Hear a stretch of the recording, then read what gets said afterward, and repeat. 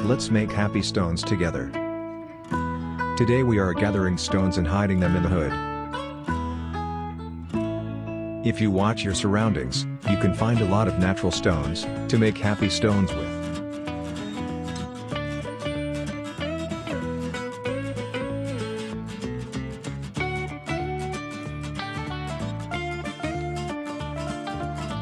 This one looks like Mickey Mouse.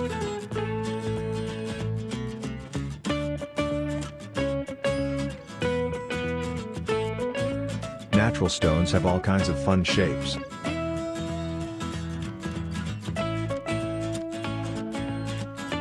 We have gathered enough stones to make the hood a happy hood.